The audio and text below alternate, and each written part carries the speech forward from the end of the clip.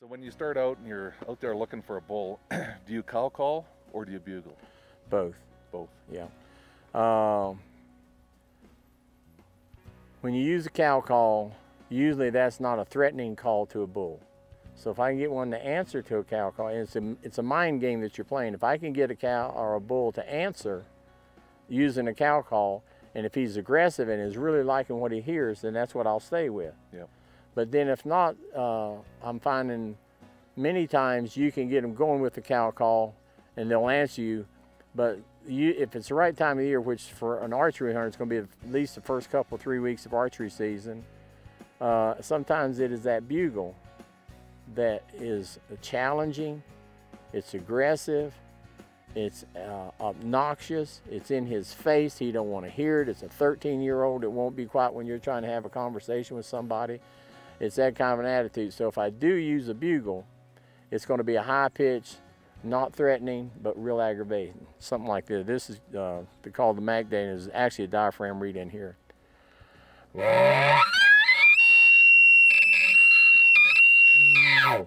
And I don't care how bad it rattles or how the float, if it's not precise, when you get a bull really screaming, he is not correct in all his tones. Right. He's more man. They all sound different. And I'll do that. Let me see. Let me get my diaphragms here. Hold that.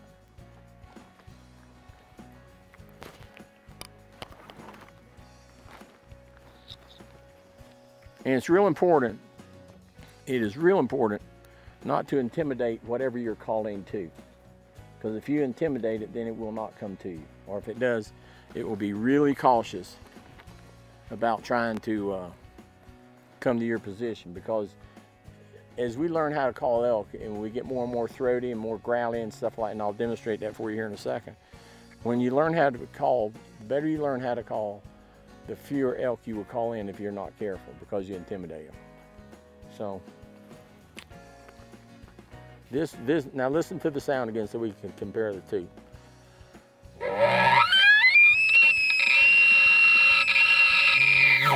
And I personally like that break in that call. Yeah. It just means this bull is putting so much intensity in that call. It's so rattling, aggravating, he can't even talk straight. Love that dog. So now if you take a diaphragm, do the same thing.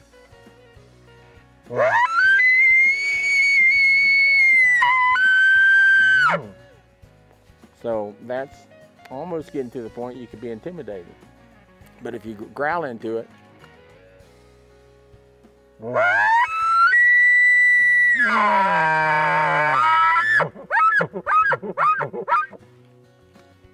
now we're getting to the point it could be intimidating. Right. So I want that bull that I'm calling to. Intimidation is good on a herd bull. It's just not good on all the satellite bulls. Right. But that herd bull, so if you're trying to get close to him, you're trying to make a difference in his world, then you can add a little of that to it. And if he bites on it, if he really likes it and he's aggressive back to you, the party's on. Yeah. Whatever he gives me, I'm gonna give it back right in his face. Instantly. Instantly. And sometimes while he's calling, I'm on top of him calling. Yeah. So that seems to really aggravate him. And that's just how you build the intensity in that conversation.